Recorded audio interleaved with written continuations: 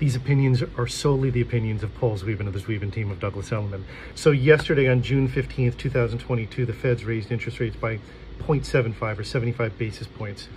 One of the biggest moves in a really, really long time. And probably in July, they're going to raise it by another 75 basis points.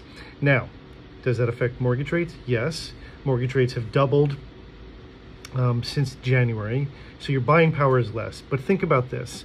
Let's say you're living in New York City, and a lot of people don't even understand the differences in New York City compared to everyone else in the country. You want a nice 2-bedroom apartment in New York City to rent? It's going to cost you $8,000 a month or $96,000 a year. Think about that. You want a nice 3-bedroom rental? $12,000 to $14,000 a month. Let's hit it with $12,000 a month. That's $144,000 a year. Would you rather pay someone else's mortgage, or would you rather pay your mortgage? Think about it. We are always here. Paul Zweben of the Zweben team of Douglas Elliman. Have a great day. Bye.